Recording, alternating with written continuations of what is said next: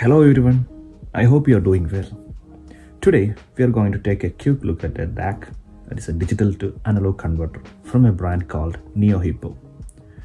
It's priced under $100, making it a budget-friendly option. The model we are reviewing is the DC10. So what exactly is a DAC? It's a device that converts digital audio signals into analog ones. If you own a vintage amplifier and want to enjoy modern audio files, this is an essential device. The design seems tailored for desktop use with a sleek and contemporary aesthetic. The packaging is a compact box, typical for a Class D amplifier. Inside, you will find a user manual providing complete details, specifications, and a Q&A section for basic usage. It also includes a high-quality USB Type-A to Type-C cable for power and data transfer. Lastly, there is a stylish and compact DAC. Now, let's move on to the physical overview. It features a full metal aluminum body with a matte black finish, providing a premium look and feel, along with a robust build quality. It's lightweight, weighing approximately around 200 to 300 grams.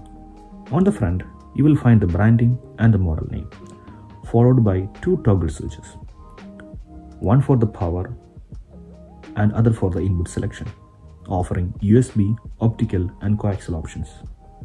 To the right, there are two LED indicators to show the type of files being played.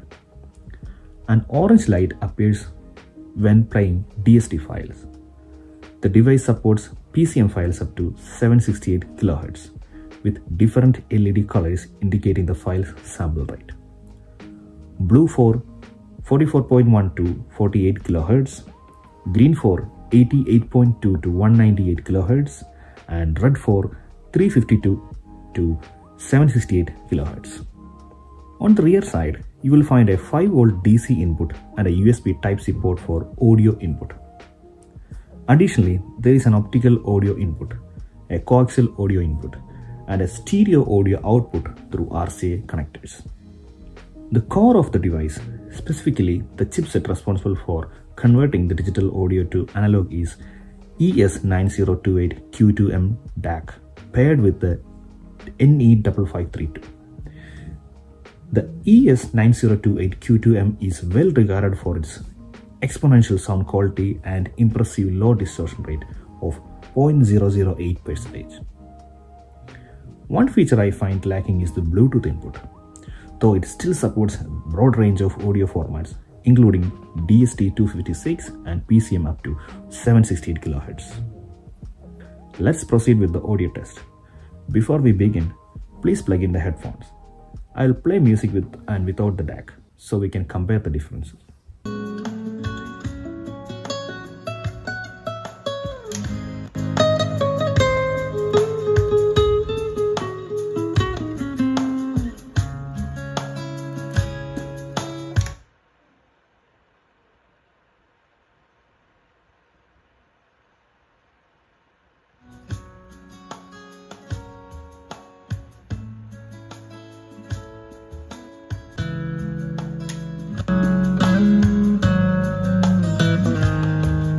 That wraps up our review on this compact and stylish DAC from NeoHipo.